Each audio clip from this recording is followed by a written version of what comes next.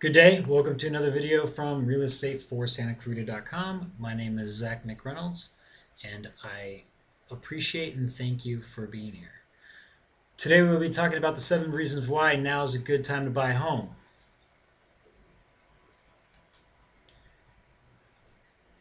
Seven reasons why now is a great time to buy a home. It is a prime time to buy a home. You've heard the news. The housing market has been through a rough patch. Sales of existing homes have declined at a rate that took many by surprise, leaving many to wonder what's next. But the savvy buyers didn't miss a beat. While the doomsayers were taking a one-dimensional view of the buyer's market, they realized the market skittishness gives rise to a more favorable buying climate. So where does that leave us? Well, a lot smarter, able to recognize an opportunity when we see one, and aware of the facts that point to now as the prime time to buy a home. There's not going to be another $8,000 tax credit. It's not going to happen. The low mortgage rates and low home prices, those are the new tax credit. In December 21st of 2011, mortgage rates hit an all-time low. We will never see this again. 3.75 on an FHA loan is phenomenal. So why now? Here are our 7 reasons. Number 1, home affordability is at an all-time high. The median mortgage payment on the median priced home as a percentage of the median household income is lower than it's been in a generation. Mortgage rates are at rock bottom, all-time lows. December 21st, it hit 3.94, an all-time low for mortgage rates. They will go back up. We're already seeing it slowly go up now. The Fed's saying that they're not going to manually touch them until 2014, but that doesn't mean that they can't be driven up because of just the law of supply and demand within the housing market. Number 3, home prices are back on the rise. This is on a national level, but we're seeing this here in Santa Clarita. We are seeing things get multiple offers, multiple bids, things getting bidded up. In fact, Sherry and I have had a client that bid $50,000 over asking price, and they still didn't get the home. Number 4, sellers are motivated. This means that buyers have the upper hand, and even this is turning. We're starting to see buyers get back in the market, investors getting back in the market. Inventory is getting snatched up pretty quickly. Not enough things being out there as far as inventory is concerned as well. The tide is already turning on these things. Financing is readily available. The banks are back in the game, and they're ready to lend to well-qualified buyers. Owning versus renting is increasingly favorable. Since 2009, the average principal and interest payment has fallen below the average rental rate, and the gap is now wider than it's been in the past 22 years. Home ownership is still at the core of the American dream. Owning a home is still critical to financial stability and wealth building. It's a forced savings account, a place to live, and a fabulous tax deduction.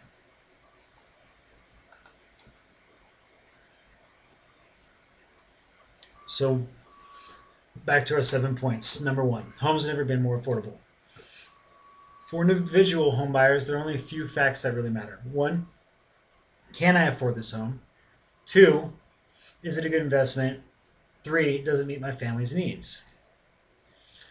The buyers have the edge. Home buyers of the past year, they got a great deal, and buyers for the balance of this year have an edge over sellers. Affordability could reach generational high in the second half of this year because of rock bottom mortgage interest rates, helped partly by the Fed's very accommodative monetary policy. That's from Lawrence Young, the chief economist for the National Association of Realtors. That was last year, and it's true. We were seeing that. Here's the median mortgage payment as a percentage of median household income. If you look at it, this is affordability. So over the past decade, affordability has obviously reached an all-time low. It's surprising that nobody is talking about this. The most important housing statistic, it's gone largely unreported. Homes have never been more affordable.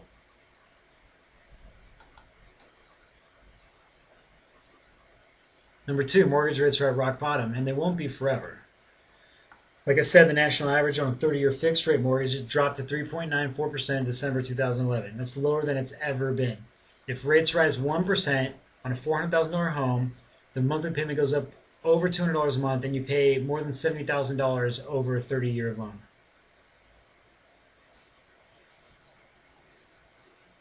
Here's the interest rates just kind of per decade. And like I said, even in 2011, it was even lower than this. Doug Duncan, Fannie Mae's chief economist, notes that the current market is highly favorable for homebuyers. Interest rates are at historic lows. It's hard to imagine rates going any lower than they are now. House prices have come down considerably. If your credit is good, there's a lot of money available. Number 3, prices are trending back up. Every major price index points to a housing market that has hit bottom and is moving in a positive direction. After the 30 months of declining values, home prices appear to be stable or appreciated in nearly every U.S. market. The market is probably going to zig and zag a little for the next 6 months, but it's not going to drop any further. As William Wheaton, the professor of economics and real estate at MIT, Boston, Massachusetts. We've seen that happen even here in Santa Clarita. We are seeing things starting to get, like I said, multiple offers. Things are getting bidded up. It's happening.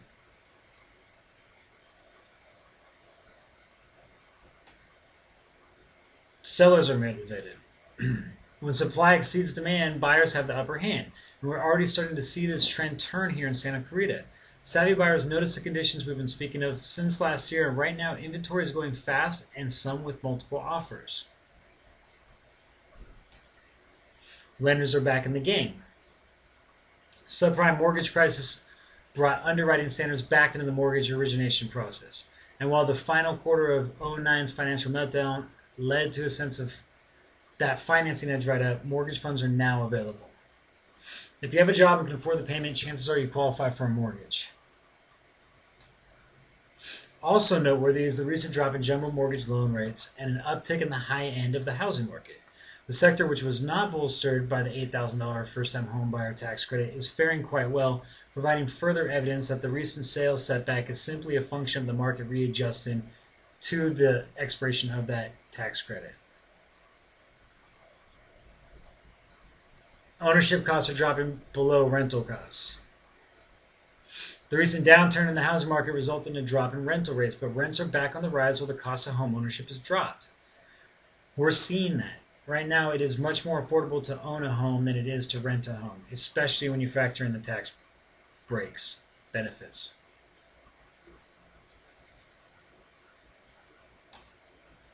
Number 7, home ownership remains the core of the American dream. A recent Fannie Mae study reveals that the majority of Americans still aspire to own a home, and for good reason.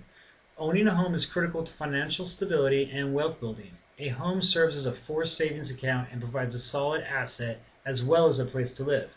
Despite the recent market upheaval, the vast majority of Americans still consider home ownership to be important to the economy and preferable to renting. Since the end of World War II, promoting home ownership has been high on the list of the federal government's priorities and will continue to be so. And this just shows a graph based on the purchase price of $200,000 with 10% down, 30-year fixed rate mortgage versus asking rent, your monthly principal and interest payment, your total monthly payment. And as it points out, the rent versus buy equation needs to also take into account that rents are subject to increase every year, and mortgage payments remain fixed through the life of the loan. Another key factor in the affordability picture is the federal tax deductibility of mortgage interest, which amounts to an annual savings of thousands of dollars for the average homeowner.